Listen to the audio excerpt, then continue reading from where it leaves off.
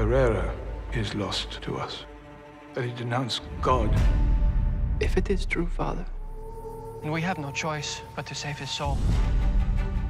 For me, Silence was an opportunity to delve into some pretty rich themes with a master filmmaker like Martin Scorsese. God be praised. My interest in the subject matter, Silence, goes way back to when I was very young. The story takes elements of my other films and goes deeper. We prayed for this. Are you mad? Marty's been thinking about this for 28 years.